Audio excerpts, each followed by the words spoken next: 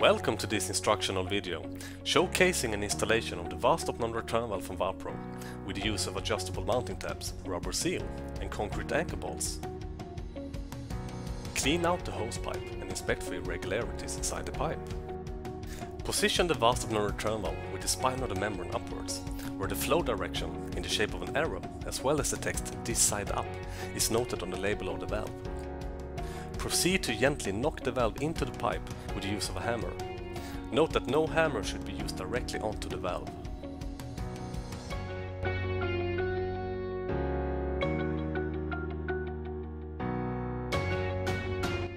Mark out the positions of the bolt holes and then proceed to drill holes at the marked positions.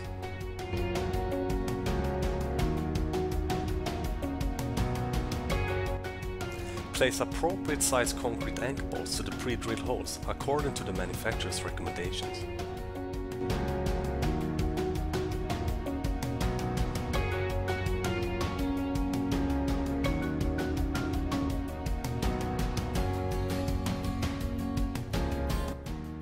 Proceed to adjust the distance from the brackets to the mounting surface. Make sure that there is at least 20 mm of distance between the bracket and the mounting surface to ensure proper leverage upon fastening the valve. And proceed to cut the protruding brackets to the appropriate length. Damaged, out of round or otherwise irregular pipes might require additional sealant material, such as weldable profiles, to fill minor cracks.